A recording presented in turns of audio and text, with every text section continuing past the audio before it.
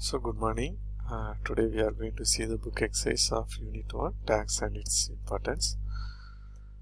So first was tax or dash payment. It is a compulsory payment. Okay. The minimum possible amount should be spent in the collection of taxes, a canon of economy. Okay. This taxation is very opposite of progressive taxation. Another regressive. Progressive ordinary regressive. Okay. Income tax is a direct tax. What tax? It is a direct tax. Okay. Which tax is raised on provision of services? It is a service tax. Dash is a term for when a taxing authority, usually a government, levies or imposes on tax. It is called a taxation.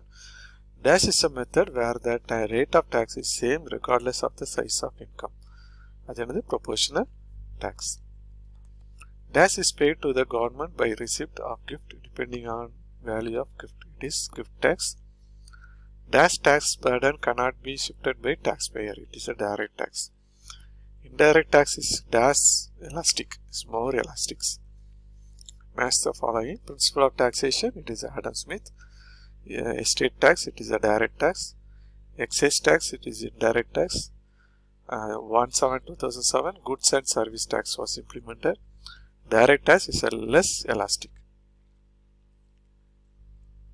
Which one of the following is not an indirect tax? The correct answer is estate duty. Correct one out. Which one of the following tax is a direct tax? It is a wealth tax. Okay. So thanks for watching. Please subscribe my channel and study well. Thank you.